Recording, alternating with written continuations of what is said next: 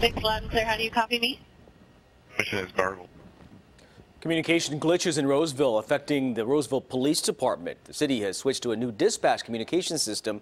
Now there's concern over officer safety there. Only on CBS 13, Angela Musalam is live at the Roseville Police Department with what safety measures are being taken to protect officers. Angela.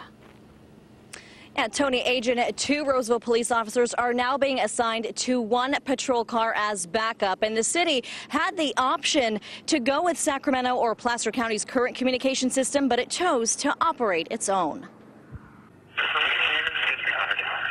Muffled audio captured of a Roseville police officer trying to communicate with dispatch Saturday night. Communication problems could be heard for at least a half hour.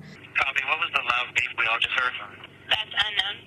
My radio said it was an out of range beep. The problem started after the city upgraded its public safety communication system in August. The primary issues really could come down to having a hard time understanding the clarity of some of the transmissions that were coming through. It's a dangerous problem for officers to have in the field. They rely on dispatchers as a lifeline.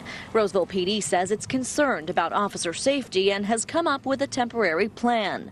We've moved now to a temporary staffing situation where we have 2 officers per patrol car. The department is also using a backup communication system while the kinks in the new one are worked on in case of a critical incident. Anytime you're doing a major technology transfer like this, that you're going to have some glitches. Paul Neiman is a public safety radio communication expert who says these glitches are pretty risky and could open the door to catastrophic incidents. The city of Oakland upgraded to a new radio system about 10 years ago, which failed in 2012 during a visit from President Obama. Oakland police officers couldn't communicate for about a half hour. This shows one of those reasons why officer safety really is so paramount for officers to be able to communicate.